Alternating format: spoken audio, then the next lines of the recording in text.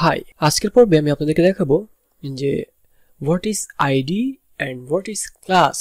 এই ক্লাস এবং ID HTML এ কেন ব্যবহার করা হয় এবং আসলে জিনিসটা কি। তো এটা আমি অনেক সহজ করে আপনাদেরকে বুঝিয়ে দিব। তো আমরা চলুন শুরু করা যাক। যে আমরা লিখে ফেলি HTML5, দেন আমরা লিখি যে what is ID and what is class.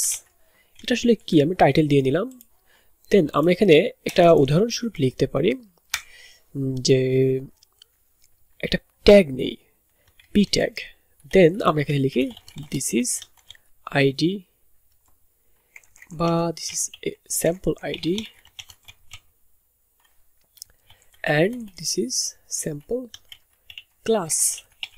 তো এখন আমরা বলি ক্লিয়ার করে আমি আপনাকে যে আইডি হচ্ছে আইডি বা ক্লাস দুটি একই জিনিস।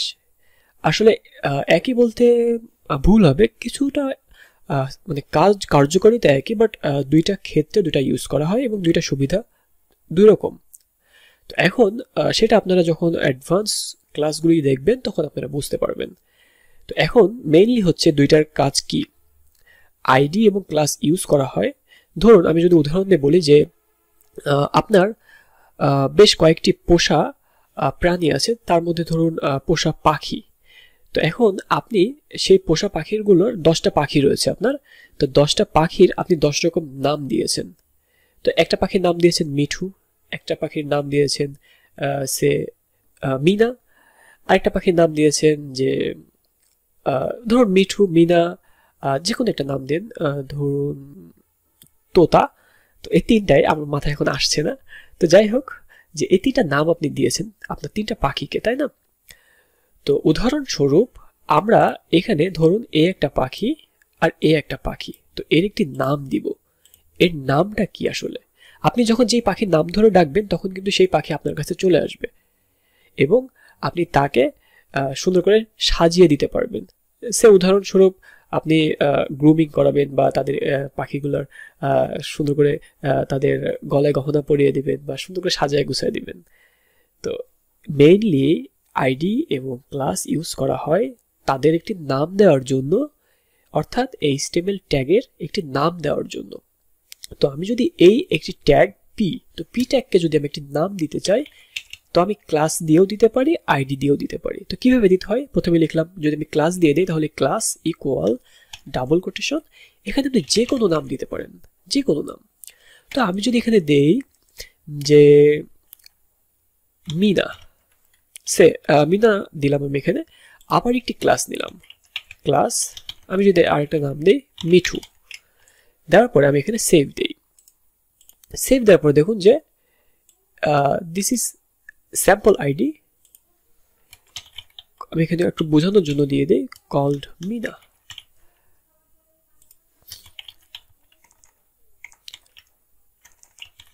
কল্ড মিঠু। তো দেখুন আমি জাস্ট স্যাম্পল দুইটা আইডি দিয়েছি এখানে। এটা মিনা এই আইডির নাম আর এই আইডির নাম মিঠু। অ্যাকচুয়ালি এটা আইডি না, ক্লাস। তো এখন আপনারা এই দুইটা নাম কিন্তু ব্রাউজারে শো করবে না। এই দুইটা নাম শুধুমাত্র ব্যাক এন্ডে আছে, অর্থাৎ কোড এডিটরে রয়েছে। এখন আমি যদি এই দুইটা নাম একই রকম দেই তাহলে কি হয়, আর যদি ভিন্ন রকম দেই তাহলে কি হয় দেখুন। তো আমি এটা ইন্সপেক্ট করব। ইন্সপেক্ট করার পরে আমি ব্রাউজারটাকে একটু বড় করি তাহলে আপনারা বুঝতে পারবেন। খেয়াল করুন এই এলিমেন্টসে ক্লিক করার পরে পি এর পরে একটি নাম আসছে মিনা, তাই না? তো আমি যদিও এখনো সিএসএস ক্লাস শুরু করি নাই, তো এই এক্সাম্পলটা দেখালে আপনারা বুঝতে পারবেন। আমি প্লাস আইকনে ক্লিক করার পরে পি কি, পি হচ্ছে একটা ট্যাগ আর মিনাটা কি অ্যাট্রিবিউট, ক্লাস অ্যাট্রিবিউট, এবং মিনাটা হচ্ছে ভ্যালু। তো এটা একটি ক্লাস। তো ক্লাস বলে ডট দিয়ে আমরা এখানে ইউজ করেছি। তো এটা আমরা পরে অনেক বিস্তারিত আলোচনা করব, এখানে জাস্ট আপনারা দেখেন যে এটার কাজ কি। তো আমরা মিনার নাম ধরে ডেকে এনেছি, এনে আমরা মিনাকে সাজাবো গুছাবো, ঠিক আছে? ওর পছন্দনীয় জামা পরাবো, পছন্দের কালারটি তাকে দিব, তার পছন্দনীয় জিনিসগুলো আমরা তাকে দিব। তো সে আমরা উদাহরণস্বরূপ যদি আমরা এখানে বলি যে কালার রেড, দেখুন রেড হয়ে গিয়েছে। আবার যদি আমরা বলি বর্ডার 1 পিক্সেল সলিড, দেখুন বর্ডার হয়ে গিয়েছে। এটা কিন্তু মিঠুর ক্ষেত্রে হচ্ছে না, আপনারা আশা করি বুঝতে পেরেছেন। কিন্তু আমরা এই সেম নামটা যদি মিঠুকে দিয়ে দেই, এখানে আমরা লিখে দেই মিনা, তাহলে দেখুন কি হয়, দুইটাই একই স্টাইল হয়ে যাচ্ছে। খেয়াল করুন এখানে দুইটা ক্লাসের নাম কিন্তু একই, এই জন্য দুইটাই একই স্টাইল হয়ে যাচ্ছে। অর্থাৎ আমরা একটি নাম দিয়েছি, সেই নামটাকে টার্গেট করে আমরা যেটা করতে বলবো আমাদের আদার সিএসএস বা জাভাস্ক্রিপ্ট যে কোয়েরিতে আমরা যেই স্টাইল বা যেই ফাংশন বা যেটা অ্যাড করব সেটাই সেই স্পেসিফিক ক্লাসের মধ্যে কাজ করবে। এটাই হচ্ছে ক্লাসের কাজ। ঠিক আইডির কাজটাও একই রকম, আইডিও ঠিক এভাবে কাজ করে, কিন্তু আইডির প্রায়োরিটিটা কিছু কিছু ক্ষেত্রে বেশি, যে কারণে আমরা কিছু কিছু ক্ষেত্রে আইডি ইউজ করি। তো আমি যদি এখানে আইডি কিভাবে লিখতে হবে একটা লিখে দেখিয়ে দেই, আইডি ইকুয়াল, আমি এখানে দিয়ে দেই যে এখানে আমরা চাচ্ছি যে এটাকে আরো স্টাইল করতে, তো আমি এখানে দিয়ে দেই কি দেওয়া যায়, প্যারাগ্রাফ স্টাইল। আপনি যে কোনো নাম দিতে পারেন, তো আমি প্যারাগ্রাফ স্টাইল দিয়েছি। দেখুন এটা কিন্তু নাই, সেভ হয় নাই, চলে গেছে। তো এখন আমরা এটাকে মুছে দেই, জাস্ট আমি এখানে রিলোড দেই, রিলোড দেওয়ার পরে দেখুন যে কি হয়। আমি এটাকে একটু বড় করি, এবার রাইট ক্লিক করে ইন্সপেক্টে ক্লিক করব, দেন কনসোল, তারপরে দেখুন আইডি চলে আসছে এখানে। তো আইডিতে আমরা একটু স্টাইল করব, তো আইডিতে স্টাইল করতে হলে আমরা এখানে লিখি background red, display inline, padding 20 pixel. তো খেয়াল করুন যে আমাদের যেভাবে দিচ্ছি সেভাবে আইডিটা পেয়ে যাচ্ছে। অর্থাৎ আপনি কিন্তু সেম জিনিস ক্লাস নিয়েও করতে পারবেন, আইডি নিয়েও করতে পারবেন।